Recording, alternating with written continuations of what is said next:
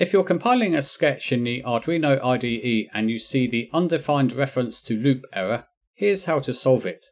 This is one of those errors that's very common and it's not immediately obvious how to fix it.